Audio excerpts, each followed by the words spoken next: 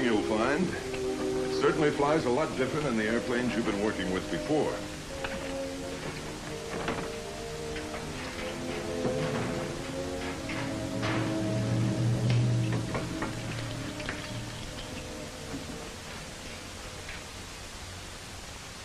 When you get in the front seat, even with an instructor pilot in the rear, you must have full knowledge of the aircraft, its systems, emergency procedures, its capabilities, and limitations. It can pay off with your life sometime. How fast does the B-47 really go? What's the scoop on altitude? Does the swept back wing really stall out easier? What's the range? Wait a minute, fellas. To fly the B-47 safely, you must learn it thoroughly. Believe me, you can't learn it overnight. So absorb all the training you can get. Absorb it thoroughly. Just sit down, fellas. I don't want to scare you. There's nothing mysterious about the B-47. It's a good plane, a safe plane, provided you know what you're doing at all times. It has some new features you're probably not familiar with. Features that will present you with some new problems. To let you meet the B-47 and get you familiar with some of these differences, well, let's go back a little in time. As you all know, in the evolution of weapons, instruments of offense and defense are continuously competing for superiority. You build a tank, then you develop an anti-tank gun. You build a bomber for offense, then a better fighter for defense. If it happens to be a jet fighter, then the logical next move is to produce a jet bomber, but quick. Well, that was about the situation in June, I think it was. June of 1943. The Nazis were putting jet fighters into combat, so our need for a jet bomber was clear. An aircraft to be built around an engine. It would have to have speed, more speed than was ever thought possible for a bomber before. It needed altitude, the higher the better. It had to have range. That was a sore spot, too. For the first time in any set of requirements, ease of maintenance was a priority consideration. Designers and engineers all over the country analyzed the requirements in terms of the data available in 1943. They worked with slipsticks, drafting boards, wind tunnels. It was common knowledge that the piston pounders of the day attained their optimum range and performance at a moderate speed and in the lower altitudes. One of the most discouraging features of the jet engine was its staggering fuel consumption. This generated some also-provoking problems of range and extremely high gross weights. It was known that a jet engine would deliver its best performance near its maximum speed and at very high altitudes. It would also use less fuel operating under these conditions. In the first model, 4 jet engines were mounted on a thin version of a conventional straight wing. But a straight wing just didn't have enough speed advantage. To find a high-speed wing, the wind tunnel did a free beer business with all kinds of problems. Early data favored a clean wing, so the engines were fitted into the fuselage along with the fuel tanks. The wing still couldn't achieve enough speed. About this time, the Allied armies had conquered Hitler's Europe. Captured Nazi research data revealed that the Germans had developed a radical wing design, the swept wing. The plans indicated that the wing could withstand extremely high speeds. Wind tunnel tests confirmed this fact, but it also revealed some sobering problems of sweepback. By increasing the angle of sweep, you can increase the critical speed of the airfoil. But as you increase the angle of sweep, you decrease the span. Since the range of any airfoil is a function of span, they had to compromise to get the maximum of both speed and range. The wind tunnel and slide rule discovered problems of lateral control at the lower air speeds caused by the tendency of the outer portion of the swept wing to stall first. So the problems of lateral control were reduced by designing large aileron and flap areas. To keep the wing clean, the engines were kept in the fuselage along with the fuel. However, with this arrangement, an engine fire could be disastrous. The insulation required to protect the fuselage and fuel was impractical.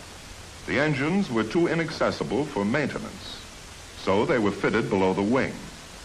When the outboard engine nacelle was added, the problems of lateral control were further reduced.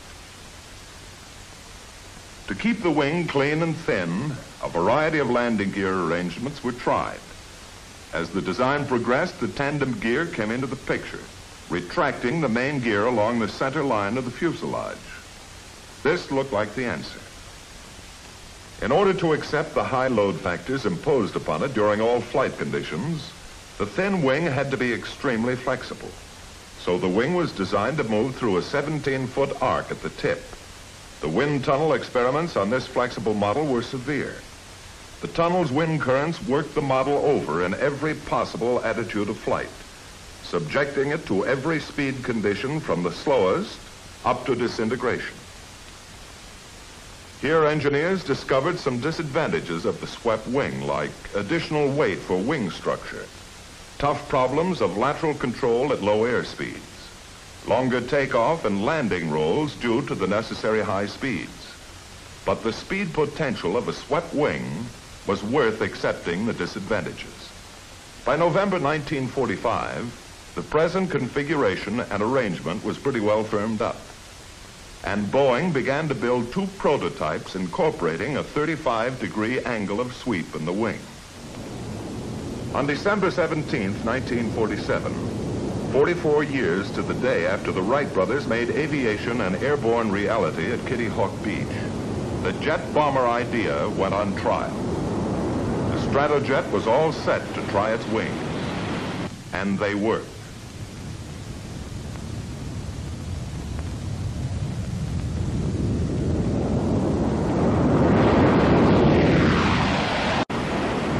A bomber designed to have a margin of performance over all other aircraft. An offensive flying machine designed to aggravate the interception problem of fighters and frustrate every possible defense for years to come. It didn't take long to realize that we had the offensive weapon we ordered, that the Air Force had become landlord of the fastest bomber in the world.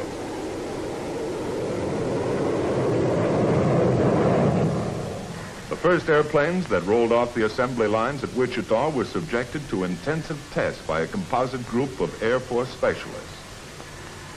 They learned the airplane the hard way during extensive, sometimes merciless operational suitability tests. A lot of plain old hard work to learn if it was a safe airplane, how to maintain it, what supplies, facilities, and personnel were needed. The test program paid off in a big way for the Air Force. Sizable dividends in knowledge and experience. For instance, they learned some very important facts about landing. Don't land the front gear first. If you do, the rear gear is forced down and the airplane is flying again at a dangerous angle of attack. Under normal conditions, don't pull the drag chute in the air, because it will decelerate the plane into a stall condition and may prove dangerous if the plane is too high. The chute can correct for many things in a landing, such as drifting in a crosswind, bounce on landing, or too fast an approach. However, it should not be used as a pilot error corrective measure. With their test, the men of the project were able to discover many of the shortcomings and limitations of the B-47 early, so that the manufacturer could correct for them and minimize the modifications necessary on the mass production model. Here's a bird that will perform successfully if you, the people who will make the decisions at the controls, will only spend the effort to learn and adapt to a new set of flying problems and characteristics. That's your mission. When you've completed that mission, you'll be B-47 crew members yourselves. You know, the B-47 is a pretty outstanding airplane on the ground, too. It's covered with maintenance access panels to help the men behind the flying crews to do their jobs in less time than previous bombers required. Packing that handy drag chute is no problem either. It's almost as easy as putting dirty clothes in a barracks bag. Your B-47 needs an amazing volume of fuel for a long-range operation. In a jet airplane, fuel is a critical item. Every phase of your mission plan, range, endurance, as well as takeoffs and landings, gives fuel quantity a high priority. So your cockpit fuel gauges read in pounds and not in gallons. This lets you know at a glance the weight of the fuel available in your tanks, and what's more important, the amount of power you have to complete your mission. Now that you're here to become B-47 crew members, it won't be long until you find out for yourselves that operating a B-47 is an elaborate and serious enterprise. So you plan seriously for every detail of the mission. Just keep in mind that with the high speed and limited fuel, your mission plan for this aircraft has to be right the first time. Now, actually, your B-47 mission plan is less complicated, but a lot more critical than mission plans for the aircraft you have been flying. Anyone who has flown the airplane on a few missions will tell you that you can get the complete advantages out of every feature of the B-47 if you will plan every phase of its operation. In the air, you know, you're going to be your own flight engineer. Even so, planning your missions in a B-47 is really simpler than with previous bombers. You don't have the old string of problems like cowl flaps, mixture controls, manifold pressure, and so forth. But you do have some new problems to consider with the airplane. And you'll have the solution right with you, as standard an item as your oxygen mask and crash helmet. If you're serious with your mission plan, it's like a guarantee in writing that you'll be getting the maximum performance out of the airplane. There's only one altitude for the best range. Since it's based largely on gross weight, your mission plan figures the fuel you're going to use for taxi and takeoff, and during climb to altitude. In order to maintain your optimum altitude at all times, you allow for the rapid decrease in gross weight by use of a climbing flight plan. But with a serious approach to your mission planning, you can pretty accurately estimate all the variables and get the maximum performance from every feature of the airplane. To guarantee that you'll be around to collect some of those fogies you're building up, don't be in too big a hurry when you get out to the airplane. It's never a bad idea to start things off discussing the status of the airplane with the crew chief. He won't be around if you need him upstairs. Flying this route makes large demands on all the plane driving experience you've ever logged. So don't slough off anything on that exterior inspection.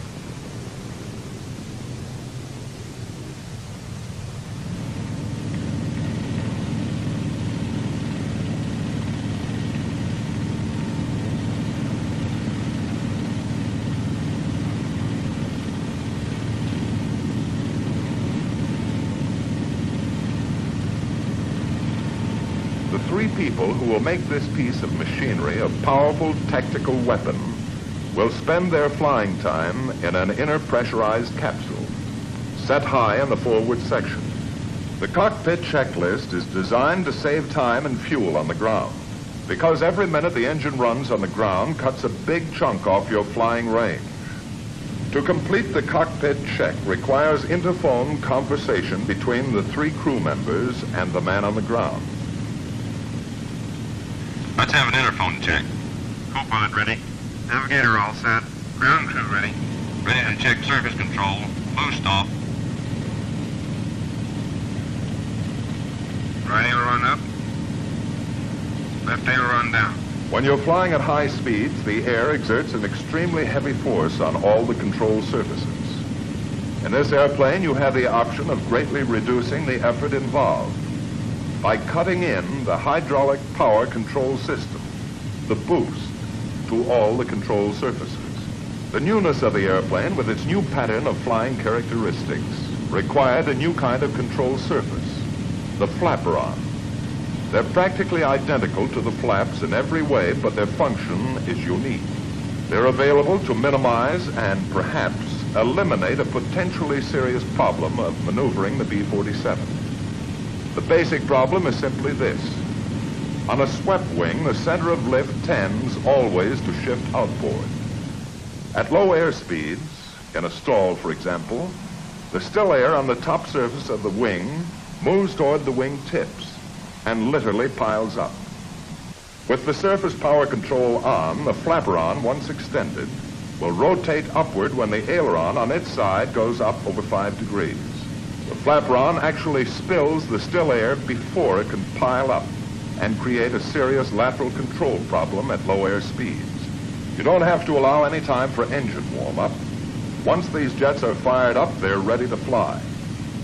They do have a mean streak, so clear the danger areas well ahead and behind the engines and go to it. Ready to start number 4. Co-pilot ready. We're on clear and ready. Energizing number 4.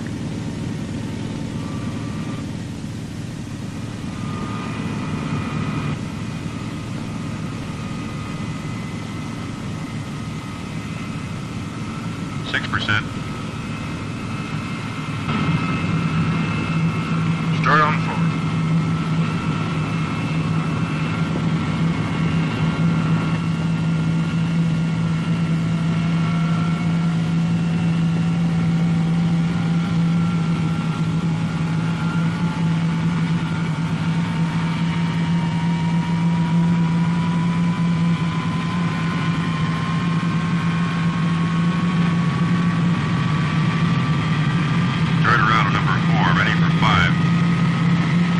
Don't be in too big a hurry to get them all going.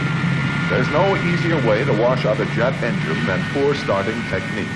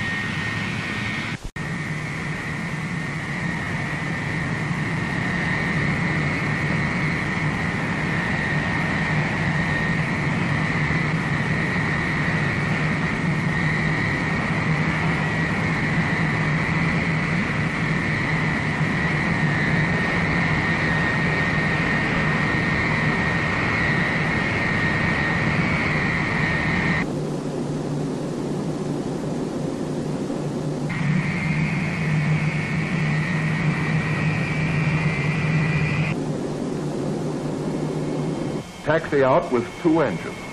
The minimum thrust to start a ground roll and still hold down fuel consumption.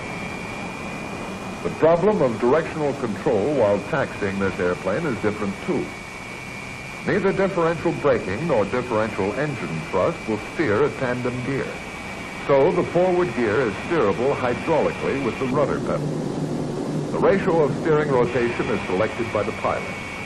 120-degree swing for towing, 120 degrees for taxiing, and 12 degrees for takeoff and landing.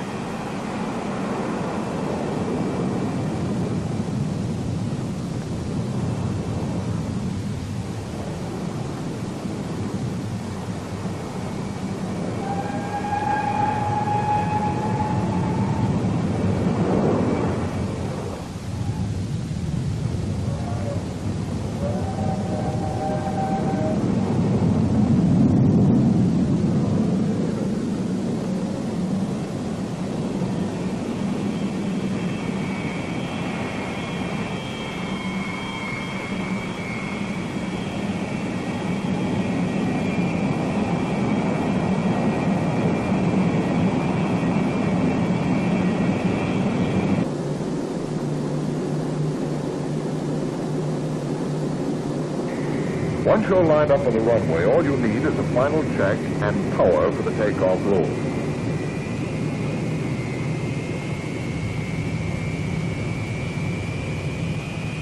The takeoff attitude of the plane is fixed.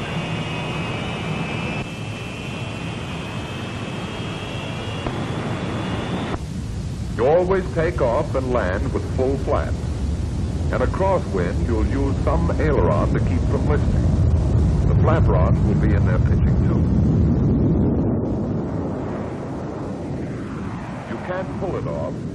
When it's good and ready, the plane will fly off by itself.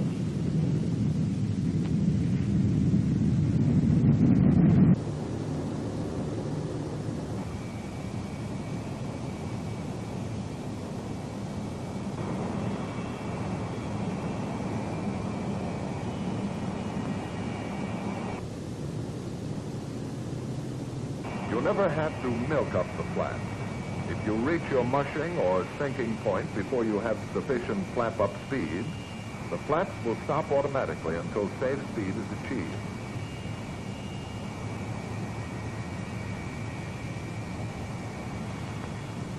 Because of the inefficiency of jet engines at low air speeds, the plane requires a considerably longer ground roll. The airplane was designed to have a maximum gross takeoff weight of over 180,000 pounds. Gross weight, runway elevation, and outside air temperature have a large effect on takeoff distance. So, under certain conditions, the B-47 needs some sort of assistance for takeoff. In your mission plan, you determined your optimum speed for firing the units. When you're ready, they fire simultaneously by a single switch.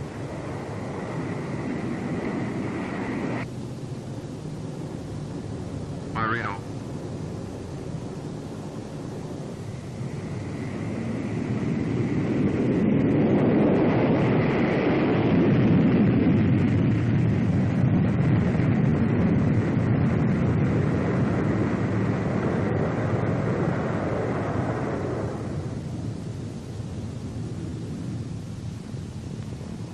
Your fuel consumption can be 3 times as great at sea level as at high altitude.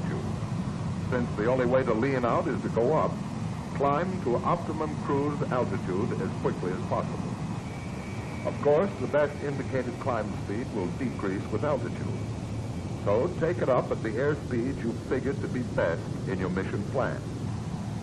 From here on, there are only 2 things that will affect range: your throttle and your altitude. At altitude, you'll get the maximum range and performance out of the airplane by following the gradual climbing flight path you sketched in your mission plan. So after leveling off, stay at a constant Mach number and a pretty constant power setting.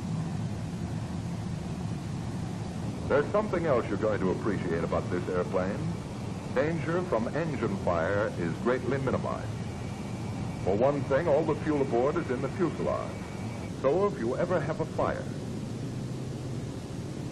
all you need to do is cut off the flow of the fuel to the engine and isolate the engine with the fire button, and the fire should go out. No CO2 required. In a B-47, you're flying the fastest and safest means of round-trip transportation from a forward base to any target in the world. Speed and altitude are your principal defense. You have a comfortable margin on almost everything else that flies. Many times on your missions, you're going to want it to operate as close to the speed of sound as possible. Practical and safe. There's an interesting point about that. One I didn't know about before anyway. It seems a curious old German scientist named Mach discovered that the speed of sound varies with the temperature of still air. Now, generally speaking, as you go up into the higher altitudes, the air gets colder and the speed of sound decreases. In the new group of expressions you'll be picking up around here, the speed of sound is known as Mach 1. Your B-47 is built to safely approach a certain percentage of Mach 1. Knowing how to operate within your allowable percentage is going to help you become one of those ripe old pilots someday. The percentage you are allowed is about as critical as your paycheck. As a matter of fact, your critical speed is called your critical Mach number. The airplane has a purposeful instrument called a Mach meter, which calibrates your true airspeed in terms of Mach. It saves a lot of mileage on your slide rule and lets you know at any time the ratio between the speed you're flying and the speed of sound.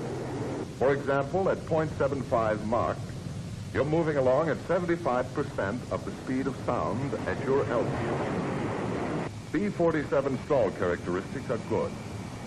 They do have one feature, though, that you'd better dig in and learn all about. An aerodynamic effect called buffeting.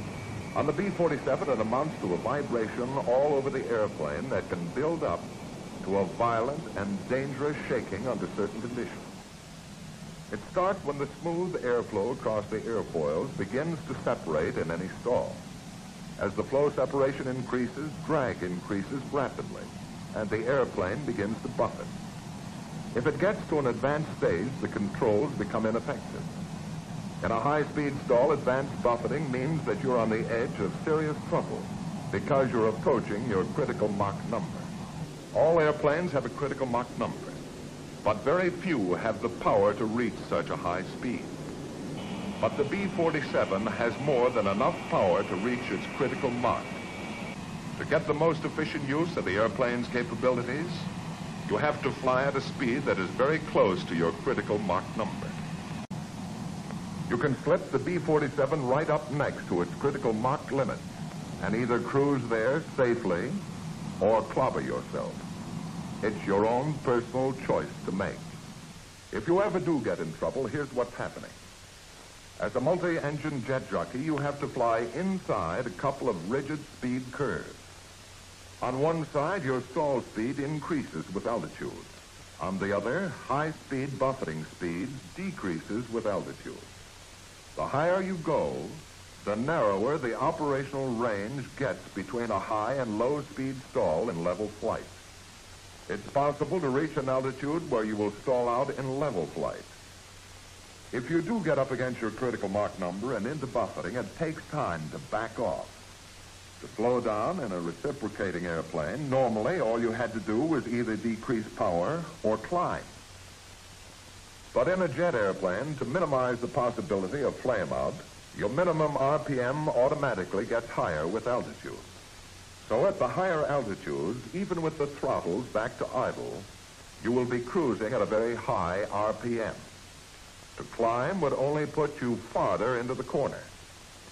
Because of pilot fatigue on the return from a mission or pilot error anytime, you can lose track of Mach number and the other variables until you have too much of all of them on your hands. For safety reasons, you have to keep an eye on the key instruments all the time. Of course, the best idea is to realize well in advance that you are approaching your critical Mach or stall speed and plan ahead. Letdown brings up another new group of special problems for solution. In order to avoid the enormous fuel consumption of low altitudes, you'll maintain your cruising altitude much closer to your destination point than in a prop-driven aircraft, practically over your home base. The main landing gear has over twice the total drag of the airplane. They act as your dive brakes. The rear gear and outriggers can be lowered at very high indicated airspeed. The front gear is lowered as soon as the aircraft has decreased speed to below 174 knots. Just hold the best indicated airspeed you estimated in your mission plan and come on down. As you approach your landing base, you spend a minute or two checking your fuel and computing your gross weight at the landing point. Once you've figured it out, you can determine your safest approach and touchdown speed. Many times you'll enter the pattern with full flaps and start slowing down as early as the downwind leg. Slowing the B-47 down, even in a power-off condition, is a time-consuming operation because there's no prop drag to help you, and the airplane is so clean. We have some pretty strong reasons for a well-calculated approach and landing. Remember this. Every 5 knots of excess airspeed costs you 1,000 feet of runway.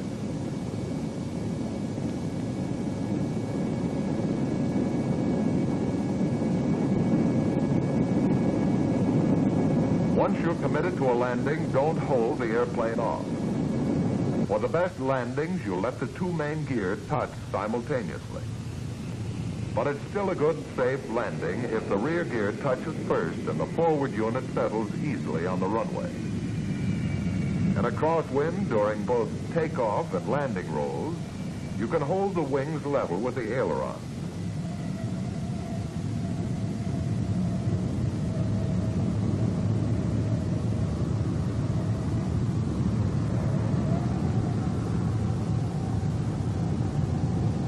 Jet engines produce a sizable thrust, even at idle RPM setting. It takes about twice as long to go from idle to 100% as from 50% to 100%. So maintain about 50% RPM until you're certain of landing or going around.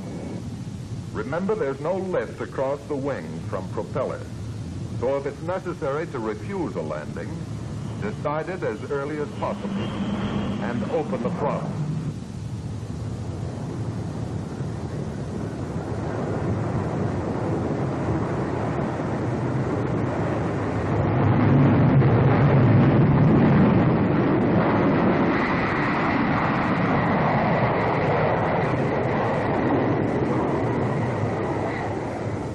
Since approach speeds are very close to actual touchdown speed, fly well ahead of the airplane all the time. The jet engine's slow reaction time doesn't allow you the privilege of last-minute decisions. Plan ahead. Remember, if your decision to go around is too late, you'll have to allow the plane to touch the runway after you apply full throttle.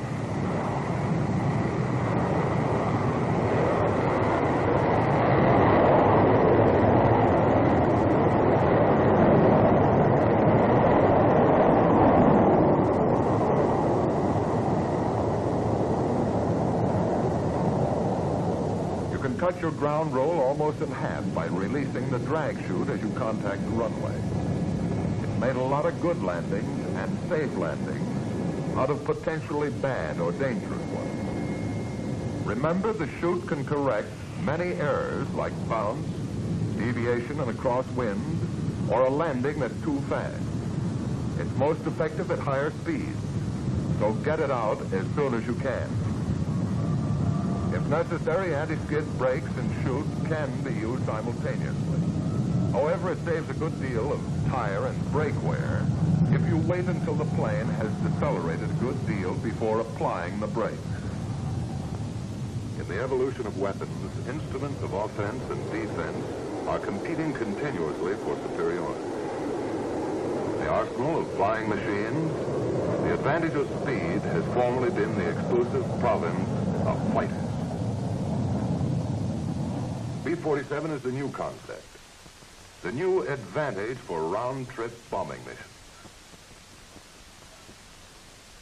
For a long time to come, the B-47 will be the best answer, possibly the best solution, for the largest problems of delivering bombs to targets and getting flight crews home safely.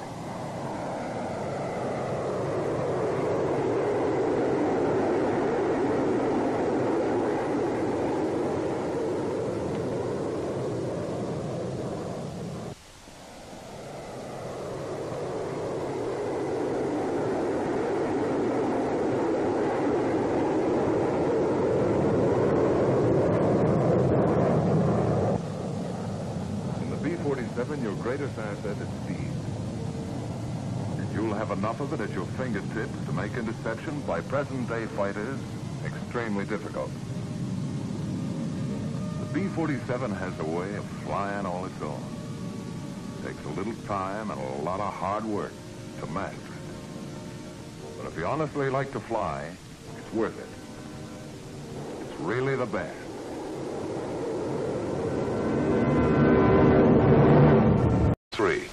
The Nazis were putting jet fighters into combat, so our need for a jet bomber was clear, an aircraft to be built around an engine. It would have to have speed, more speed than was ever thought possible for a bomber before. It needed altitude, the higher the better. It had to have range. That was a sore spot too. For the first time in any set of requirements, ease of maintenance was a priority consideration. Designers and engineers all over the country analyzed the requirements in terms of the data available in 1943. They worked with slipsticks, drafting boards, wind tunnels. It was common knowledge that the piston pounders of the day attained their optimum range and performance at a moderate speed and in the lower altitudes. One of the most discouraging features of the jet engine was its staggering fuel consumption. This generated some also-provoking problems of range and extremely high gross weights. It was known that a jet engine would deliver its best performance near its maximum speed. and at very high altitudes. It would also use less fuel operating under these conditions. In the first model, 4 jet engines were mounted on a thin version of a conventional straight wing.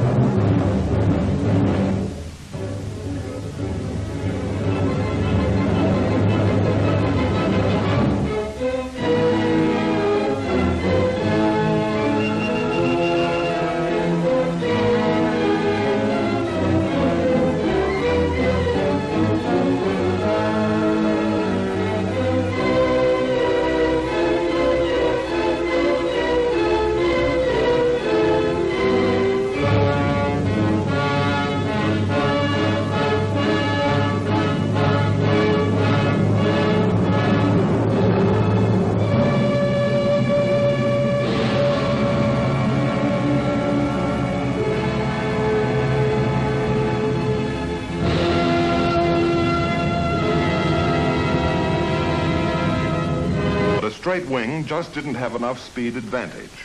To find a high-speed wing, the wind tunnel did a free beer business with all kinds of problems. Early data favored a clean wing, so the engines were fitted into the fuselage along with the fuel tanks. The wing still couldn't achieve enough speed. About this time, the Allied armies had conquered Hitler's Europe. Captured Nazi research data revealed that the Germans had developed a radical wing design, the swept wing. The plans indicated that the wing could withstand extremely high speeds. Wind tunnel tests confirmed this fact, but it also revealed some sobering problems of sweepback. By increasing the angle of sweep, you can increase the critical speed of the airfoil. But as you increase the angle of sweep, you decrease the span. Since the range of any airfoil is a function of span, they had to compromise to get the maximum of both speed and range. The wind tunnel and slide rule discovered problems of lateral control at the lower air speeds caused by the tendency of the outer portion of the swept wing to stall first. So the problems of lateral control were reduced by designing large aileron and flap areas. To keep the wing clean, the engines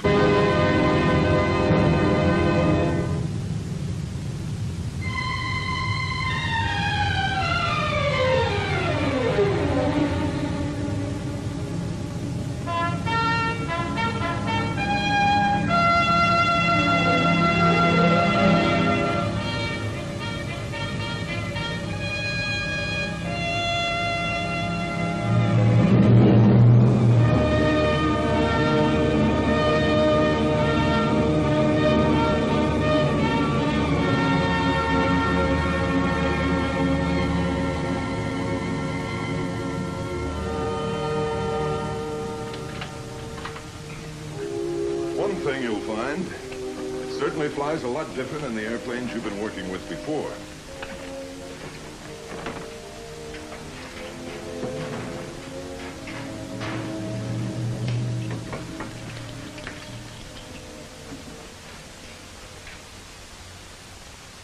When you get in the front seat, even with an instructor pilot in the rear, you must have full knowledge of the aircraft, its systems, emergency procedures, its capabilities, and limitations.